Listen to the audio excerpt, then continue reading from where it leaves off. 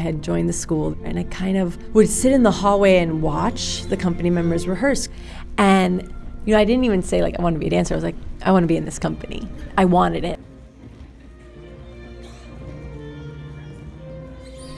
I don't know that I'll ever find a more beautiful family community like Miami City Ballet. And I think that's what's really hard in these last couple weeks.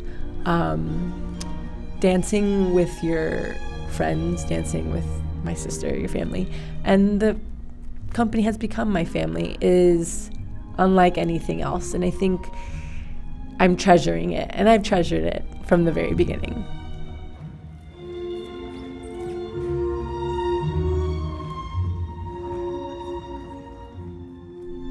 There's a specific ankle injury that I had, and the ligament's just not there. So I've had to learn how to educate everything around it for it to work.